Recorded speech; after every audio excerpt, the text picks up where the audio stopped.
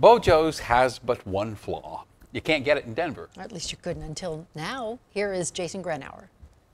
Even the most well-known Colorado brands, we're the home of the Colorado-style pizza. We're the only place that has it. Can evolve. I am standing in our new Beau Jo's pizza food truck. A full pizza kitchen on wheels. We wanted to get on the food truck bandwagon before COVID happened, and that just kind of gave us the final push to do it. Their usually packed dining rooms in Idaho Springs and Fort Collins sat mostly empty for most of 2020 and sped up the development of this. And we pop that right in the oven and it runs for 8 minutes. Part of it was the COVID, being able to not have indoor dining.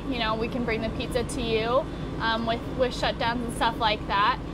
Also being able to just go to different places around Colorado. It turns into our prettiest pizza. Selling the same stuff as the sit-down venues. Yeah, you're gonna get a 1-pound mountain pie. At public and private events, pretty much anywhere they want to go across the state. We can do 100 in just over an hour, 100 pieces. And in case of a pizza emergency, this former Swiftwater rescue transport vehicle still has the lights and sirens. We're famous for the honey on the crust. Yes, it comes with that too.